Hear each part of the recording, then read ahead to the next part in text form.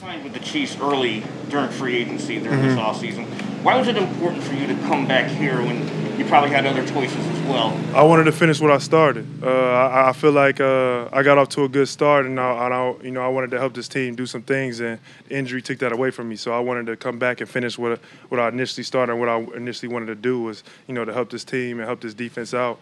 And I believe, like I said, me coming off injury and fighting to get back, that's what I plan to do.